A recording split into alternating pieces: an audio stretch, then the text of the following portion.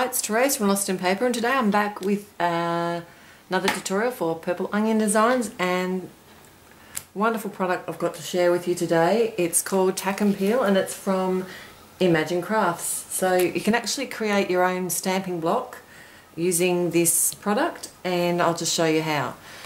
So what I've got is a piece of the Tack and Peel cut to the same size as my block, and remove there's two sides, one's a clear side and one's yellow, so just remove the yellow backing paper and adhere that to your block.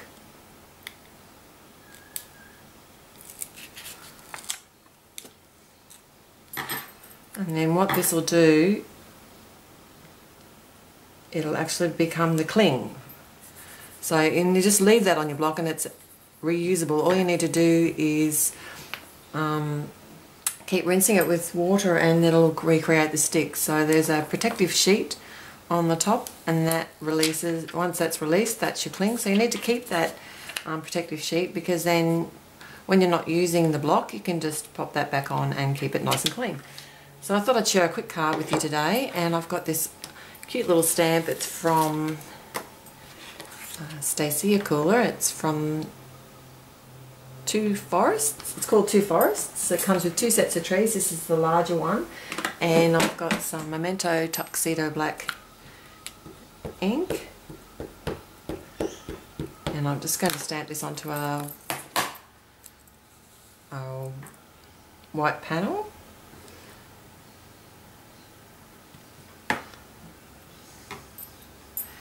And then I have my sentiment. It's from Stephanie Ackerman's set called Home Sweet Home. I've had that set for a while now. It's a really sweet one. And the sentiment says, "Welcome home."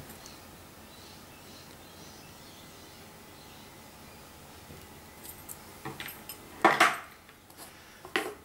going to do some quick Copic colouring.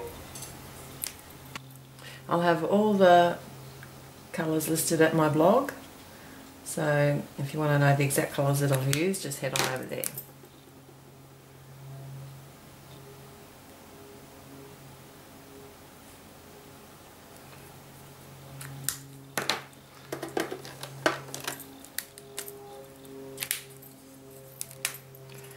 And who doesn't love the colourless blender?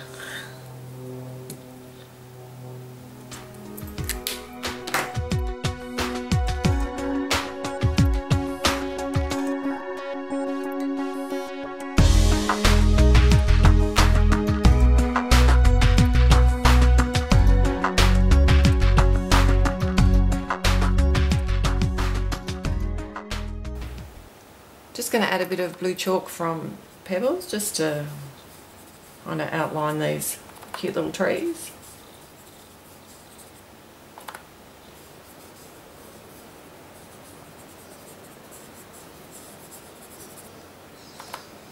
This one's called Shimmers set. So I have a landscape card base, so I'm going to pop this up onto there with some magic mount. And the finished size is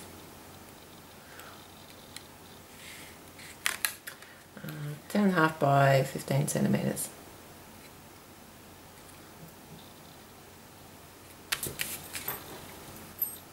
I have some white enamel accents.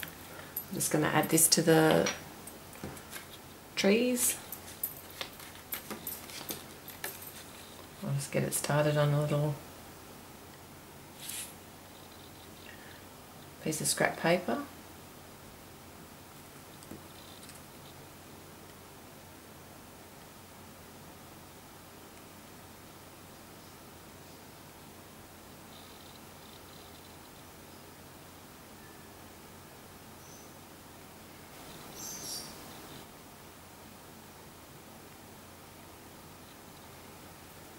And I'll just give that time to dry.